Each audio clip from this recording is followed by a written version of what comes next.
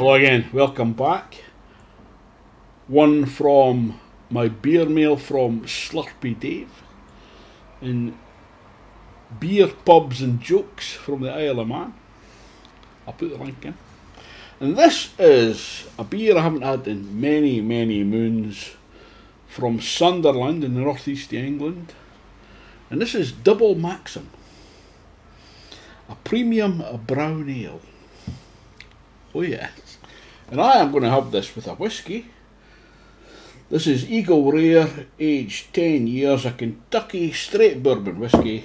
This review will be separate. I'm going to pour it now, let it breathe for 10 minutes. Oops, that was a bit generous. So, like that. Oh my goodness. So, this one, let's crack it open, get it into the glass, and then we can smell it, taste it, read the bottle. There we go, doesn't that look fantastic in the glass? It's crystal clear. Clear glass bottle. It's not very often you see that, is it? Let's get a wee light through that. Oh my goodness. Brown indeed. That looks absolutely beautiful. Half a pinky, fast disappearing head. Well, it'll stay like that. It's 2 ml. Oh, man, that looks absolutely beautiful. Plenty of malt there. You know, there's a wee bit I'm going to say cabbage or gas, North Sea gas, but there's a wee bit plantiness there.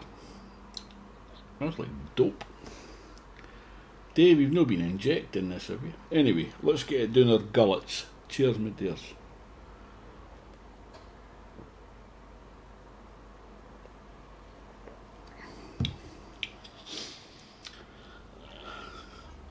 That is even better than I remember it. Much superior to Newcastle Brown Ale. It's got a lovely mouthfeel, medium bodied. It's nutty, malty, nutty, brown bread.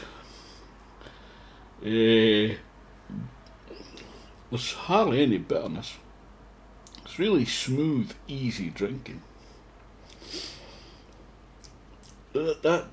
The hint of bitterness on the back end.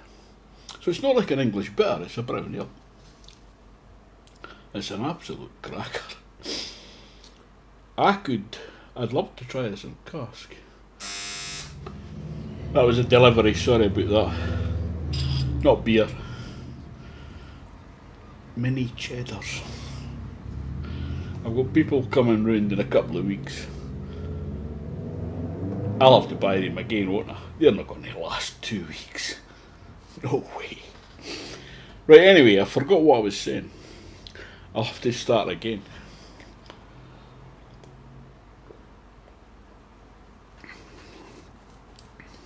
Oh, that's so nice. Carbonation is minimal. There might even be a hint of caramel there. It's leaning into toffee malts. It's more like brown bread crust. No fruitiness in it. It's an absolute beauty. Let's have a wee look at the bottle. So, full of northern character since 1901. That's just after 7 o'clock. All flavour, no flannel. Double Maxim, premium brown ale, ABV 4.7%. The first and only one. In 1901, Maxim Ale was first introduced to the northeast. Following an increase in strength in 1938, it became known as Double Maxim.